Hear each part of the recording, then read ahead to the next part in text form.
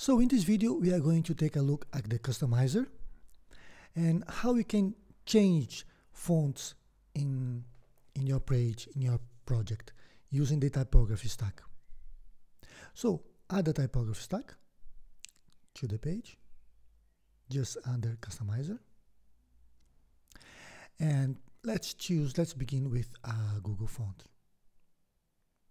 Now open a Google font page. I have myself a open page here, and let's choose a font here. Let's choose this Dogdo font.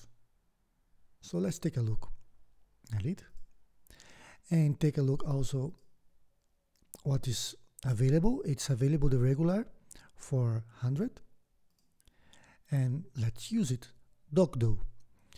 So enter this name right here, Dogdo. And what is the Dogdo? It's a cursive font. All right, so choose cursive. Let's assign it to typography 1, and the loader will be 400. We are okay.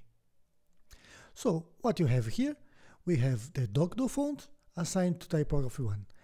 So I am going back to customizer and say that the headings font will be typography stack and typography 1. So my headings will be assigned to typography 1. Okay, let's add a heading stack. Let's add first let's add a container and then a heading. Okay, and let's preview. So we have the Dogdo here. You can change the font.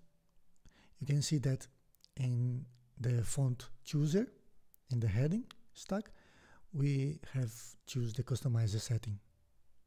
We can choose directly the font at typography 1, and it will have the same effect.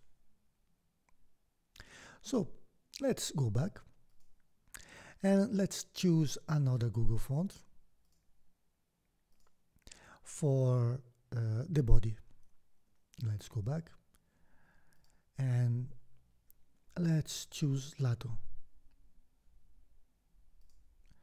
And let's take a look at Lato and what's available for Lato.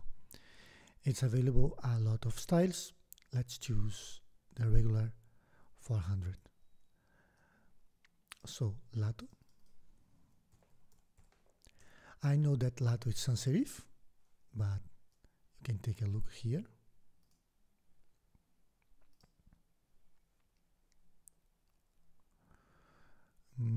Oh, I just erased Lato. Let's choose it again. Just to see, it's a sans serif font.